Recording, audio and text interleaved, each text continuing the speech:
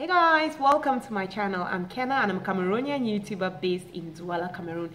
If this is your first time seeing my face, I want to thank you for clicking on this video. Please just do another click on the subscribe button. Today I'm doing like a part 2 of a video, a follow-up of a video I did. The video I did on 50 most influential young Cameroonians. I did that some time ago, like in April this year, and if you haven't watched that video, I'll leave the link on there so that you can go and check it out to see what I'm talking about. But let me just summarize what happened. I woke up and I saw a list of 50 young most influential Cameroonians, and I didn't understand. Like, I was like, how did they vote? What happened?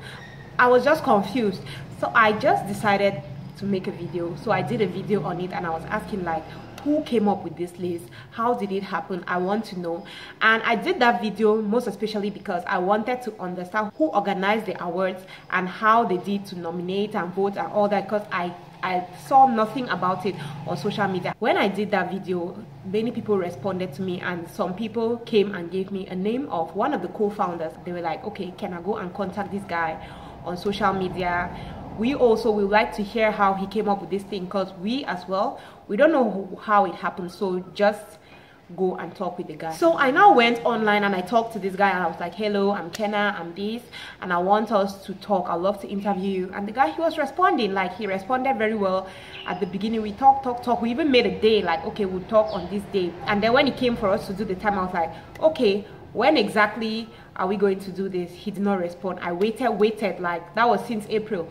And a few days ago, on Monday or Tuesday, one of those days, he now comes and writes to me. He came across my video and this is what he has to say about my video. I've also been thinking, like, should I paste his message here or should I just talk about it? And I finally decided, like, the drama is not necessary. I'm just going to talk about it. Let me just summarize what he wrote to me.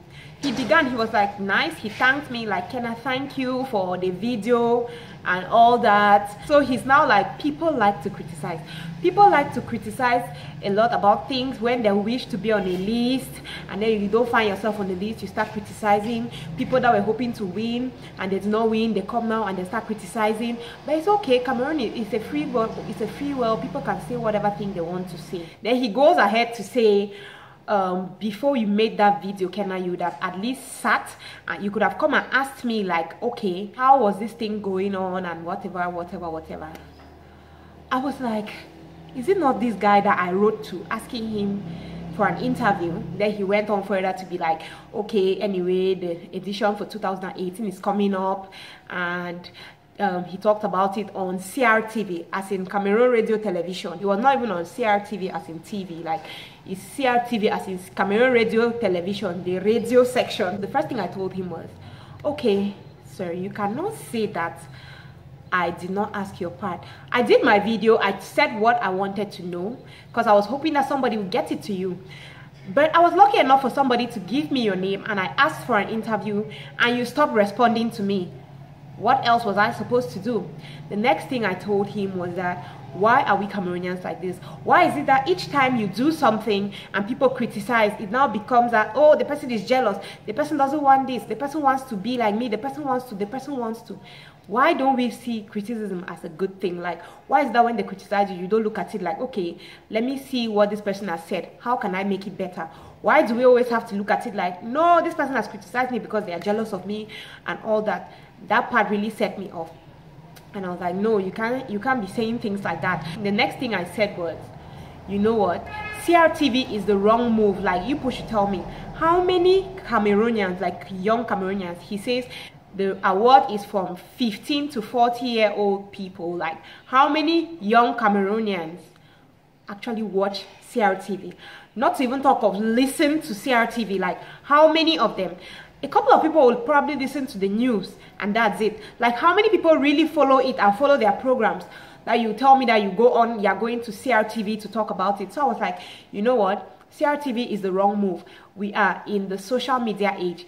Facebook, Twitter, Instagram. If you want to get the most from the youth, you'd have talked about it on social media. I told him this. People were criticizing because they did not understand how this thing came about. So if you can give information on who organized the event, who nominated and how were they nominated, what were the categories?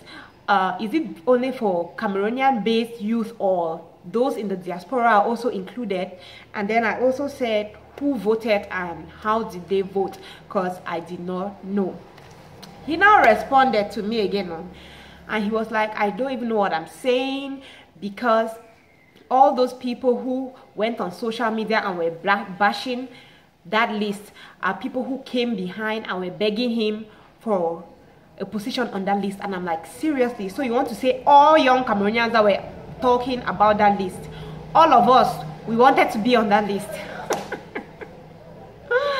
Oh my god, it was so funny. Anyway, I just thought that was a personal attack. Like, I feel that he must have opened my profile, my Facebook, and then he saw that I was a YouTuber, he saw that I'm a journalist, and he's probably like, this girl wanted to be on that list, so let me pepper her.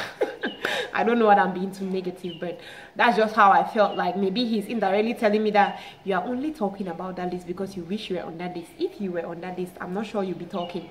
You can't tell me that everybody that slammed that list wanted to be on that list. It doesn't make any sense, like, at all. And all the questions I asked him, the questions I just listed that I asked him, he told me that this thing has been going on since 2015 and they have been answering those questions since 2015. I'm like, okay, so you're trying to say that since you have been answering the questions since 2015, you're not going to continue answering the questions? I just told him that as long as you're doing something in the public eye, it's not everybody that saw those your past interviews that you have done on the CRTVs and all whatnot. Like, it's not everybody that has seen that. And when you're doing certain things, you just have to be ready to be answering the same questions over and over. So guys, this is what I got on the 50 most influential young Cameroonians. I was really disappointed because I did not, first of all, I did not even see what I said in the other video that was wrong. Like, I was just asking questions, so I did not understand now why somebody would come and be telling me that Cameroonians criticize, let them keep talking, it's helping their business or whatever thing that he was saying there. Like, I was really disappointed because I just believe that when you are doing certain things, you have to be ready for questions, and no matter how many times those same questions come, you have to answer them, and answer them nicely and politely. You don't have to be defensive when they're criticizing you. Like, have you ever had oh my god, the number of things that people tell me that about these videos that I do, you guys will not even understand. But I don't sit now and I'm defending and defending. Even if you talk and I defend, I go and sit later on and I try to see what I can do. So sometimes, even if they are criticizing you, you just have to listen. Like, listen, it's not going to kill you. You just listen, and if you want to take what they said, fine. If you don't want to take what they said, it's okay. So guys, that is how it went down. 6 months later, I'm bringing to you the part 2 of this video. I told you guys I was going to ask questions. I asked questions, and these are the answers I got. I hope you enjoyed this video, and I hope you have subscribed. Love you. Bye.